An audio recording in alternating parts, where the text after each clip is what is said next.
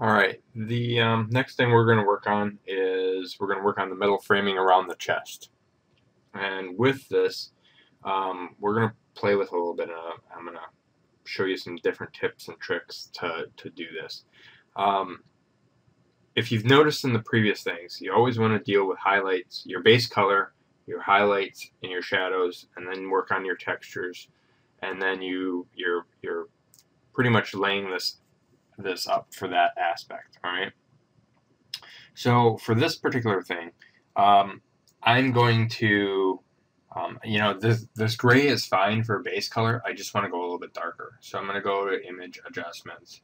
And I'm going to go to hue and saturation. And I'm just going to bring this down a little bit.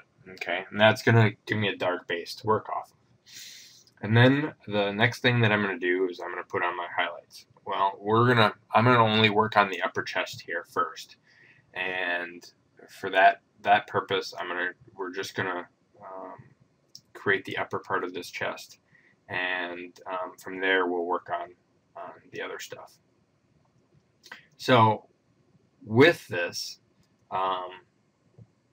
the first thing that you always want to do is once you've got your dark in there or your base color in there, we're just going to pick this, and I'm going to go into brush teeth, take off dynamic shading. And I'm going to just do a light transfer, lower my spacing so it's a little bit smoother, and then we're just going to change the size all the way down. Now, if you're looking at this, sometimes after you've worked on this a while, you kind of get confused what you're doing and where you're going with. So for this thing, I'm just going to work on this particular piece right here. Which is, it looks like the bottom half, and you can always, the nice thing about this is you can always just draw a little bit of a line, and then actually let's undo that, let's create a new layer down here and then draw a bit of a line, so that way once we save it we can go to 3D Studio Max, which I have open here, and you can kind of search for where this particular piece is having its where I made the marker. Now, did I save it? That's the question. Yes, I saved it. Let's look back at the chest. So we're looking at the chest, and if you can see right there's the base I have for my chest. So this is pretty much the upper part of the chest. The only piece that doesn't look like it's in there is this piece right here, and you can always go in the editor, and my editor popping up over here, and if you look, the editor is this piece right here. So these two bottom pieces are what we are going to work on. Okay, so I'm just going to real quickly go here, and I'm going to choose the eraser tool, and I'm just going to erase the thing that I did. Okay, so knowing that this is the bottom of the chest and this is the top of the chest, what we can start doing is, one of the things that I like doing is just defining my shadows and highlights. So I'm going to just bring this up a little bit, and what we're going to do is literally just, I'm going to hold the shift key down and just kind of, now because I'm working on the base layer, notice that I can paint here all I want, and it's not going to paint because my other layers are above that. So I'm not too worried about the metal right now. So we're just kind of going in there, and I'm just gonna add some shadows here real quick. And you got to watch when you press the shift, because shift will also work if you hold shift, make a spot, and then draw to make another spot. It will actually draw that in there. So all I'm doing is just kind of building in this, and it doesn't have to be perfect now because all we're doing is just playing around here. Okay, but that gives you the idea. Now you always can choose the eraser and hold shift down and kind of, let's go back into this, And we can always just kind of go in and erase these bits and pieces that have overlapped. Okay, the next thing that you want to pay attention to is, I'm going to just swap my color here. The next thing that you want to pay attention to is edges. Edges tend to get more wear and tear. So what I'm going to do is I'm just going to go a little bit smaller, and I'm using the brackets here to lower my brush size, and then I'm just going to go to, like 40%, and then all I'm going to do is hold in Shift, and you can just kind of drag these. Let's see if you hold Shift in. So some of this we're just going to have to paint in there.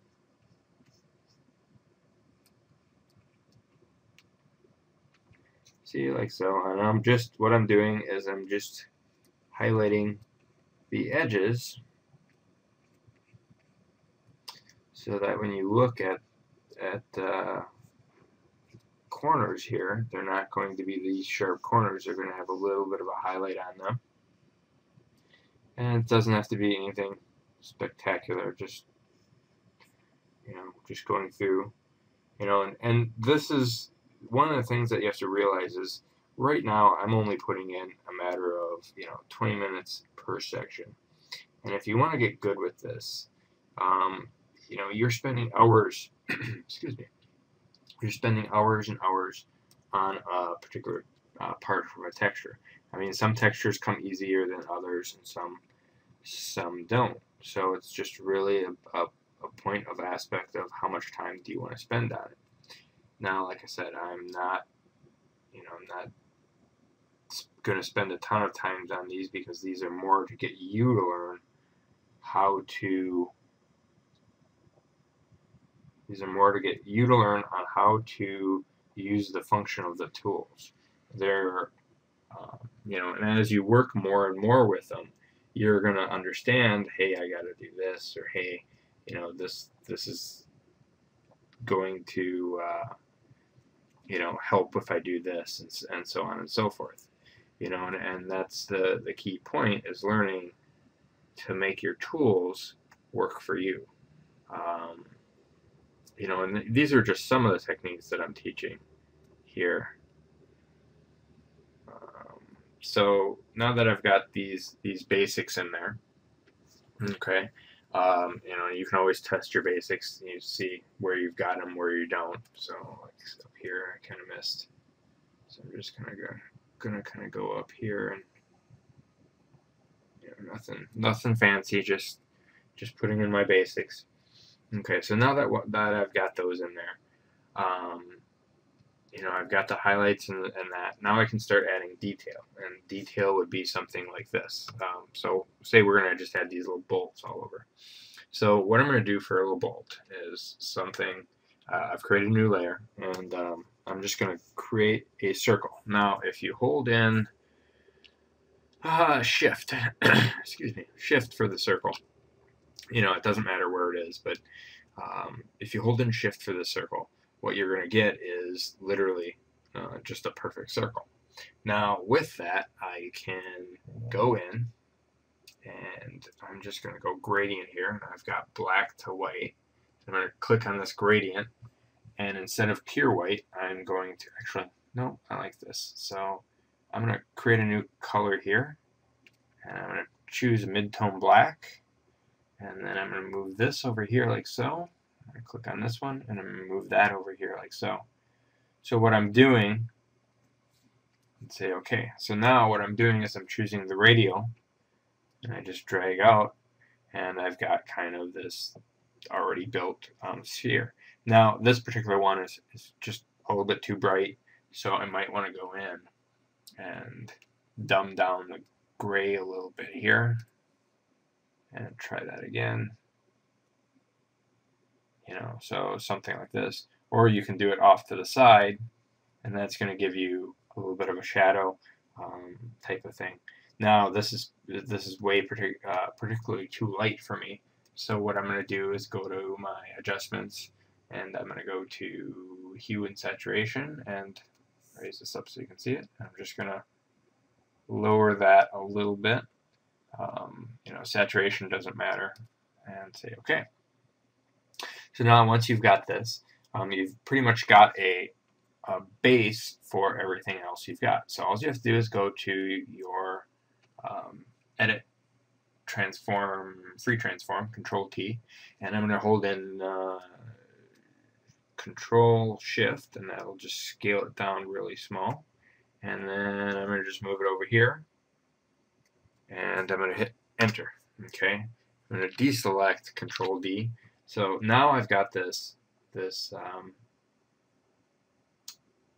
little sphere that I'm going to use for a rivet in this particular one. Now, so what you want to do is you want to pay attention to the rivets, and you want to go in, and now I'm going to hold in, I'm going to go back to my brush tool. I'm going to hold in, actually, we'll skip this. We're going to go to Move, Auto Select, and I'm going to hold in my tool here. Hold in Alt, and Alt will give you a clone option. So then I'm going to just do that, and you can hold Shift down, and all I'm going to do is drop these all over the place. You know, and they may not seem like much now. So, and you can just, again, you know, this is just you taking the time to, you know, add these little rivets in there, and so on and so forth. So these,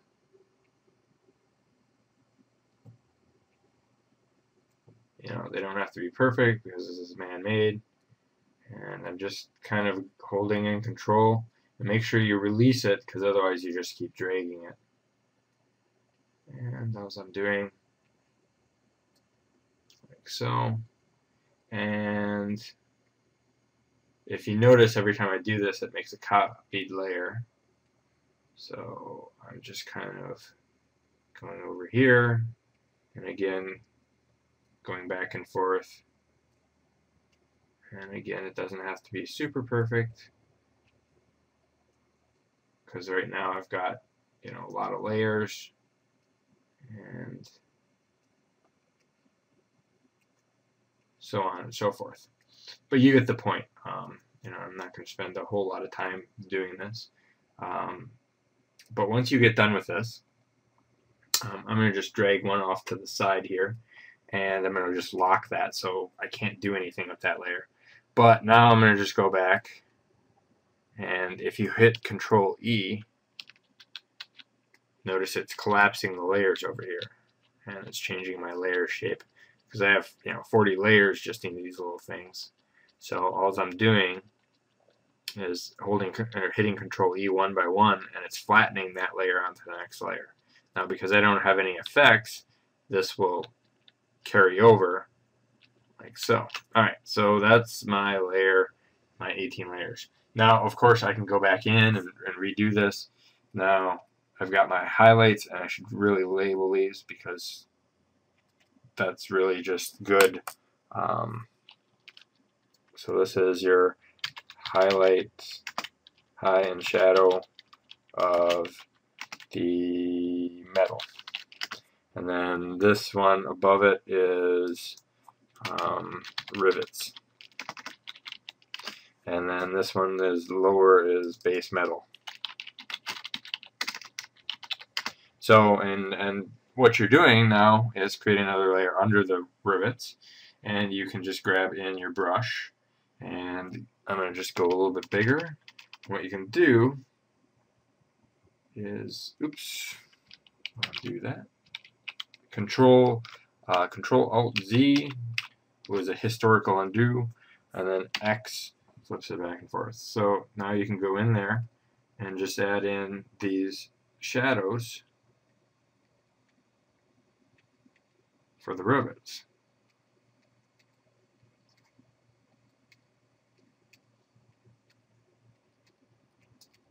Alright.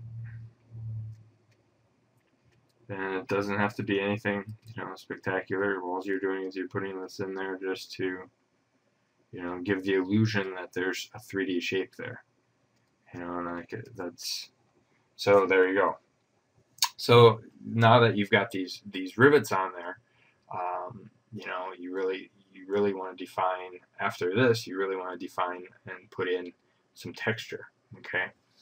And texture can be done in another layer.